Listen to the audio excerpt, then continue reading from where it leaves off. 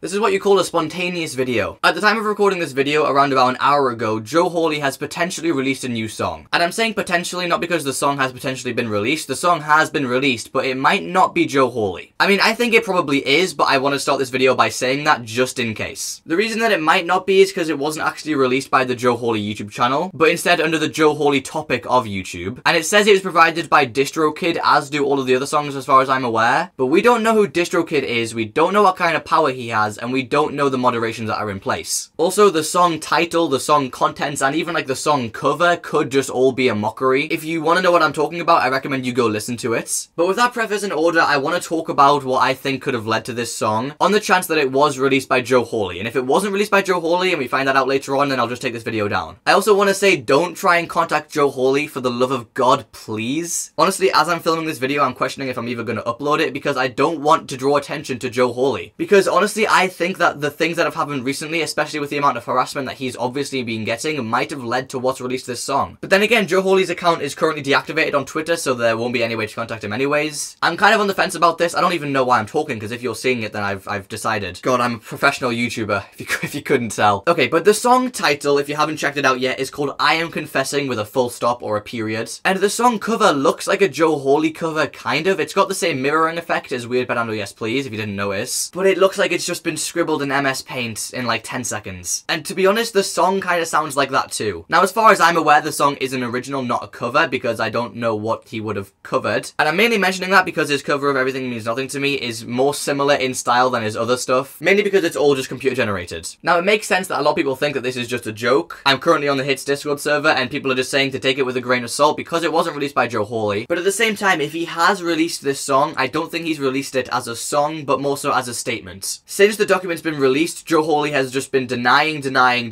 everything, in ways that have been kind of strange. He hasn't really responded. He's just said that it's not true, or at least heavily implied that it's not true. It's been a really weird situation. But I think that there is a chance that this video is a response to what's happened. And at the very best, it's an acceptance of the fact that he's done bad things, and he knows that now. And at the very worst, it was released by DistroKid, who has an agenda to put words in Joe Hawley's mouth. But no matter what the case, this song doesn't seem like it's come from a place of artistic passion. And if you listen to the song, then you know what I mean. It's not that kind of song. Very similar to the Joe Hawley accusations video, I don't have much raw information to give. I'm just trying to spread the knowledge. And also kind of ask you guys if you know anything or what your thoughts are. And if nothing comes of this, if it's just some random release, or if it wasn't Joe Hawley or something, then like I said, I will just take this video down. I do not want to bring any more eyes on Joe Hawley because he does not need the attention right now. Please don't try and contact him, even though his Twitter is down right now. Don't try. I guess I just hope that Joe Hawley's alright, because this song is pretty disturbing. And even though I do not condone in any sense the things that he's done or said, I don't wish any more harm on anyone. Also, probably in the pinned comment and in a community post, I will make updates if I know anything new. And if loads of new stuff comes out, which won't happen, then I'll make a video on it and I'll take this one down to update everyone. But yeah, I've got nothing else to add, so have a good day and goodbye.